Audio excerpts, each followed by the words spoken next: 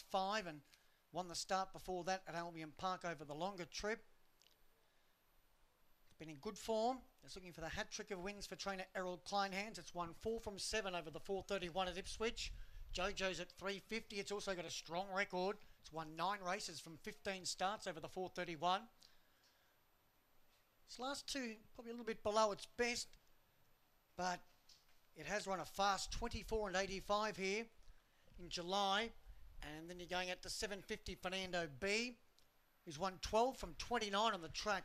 And Daisy Dreams has won 7 from 37. A good field, set to go.